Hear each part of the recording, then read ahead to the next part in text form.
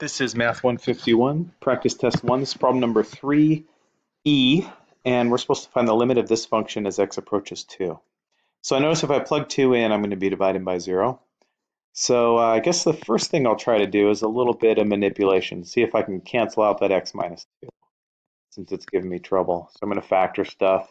X minus 2 is going to stay down here. If I factor this up here in the denominator, things that multiply to negative 15 add to 2 would be 5 and negative 3. So this factors to x plus 5 times x minus 3, and nothing's going to divide out. So that leads me to believe that this does not exist. And if I'm not confident in that, I'll graph it. So I could throw it in my graphing calculator, maybe put it in decimals. Oh, look, it's already in decimals. As x approaches 2, that's right here, notice that if I get it from above, from the positive side, it goes to negative infinity. And if I get it from the positive side, it goes to infinity. So it diverges. So definitely does not exist for that limit. So notice what I did. Tried direct substitution, didn't work.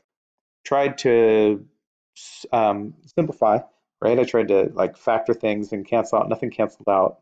So then I resorted to a visual inspection. I could have done a table as well.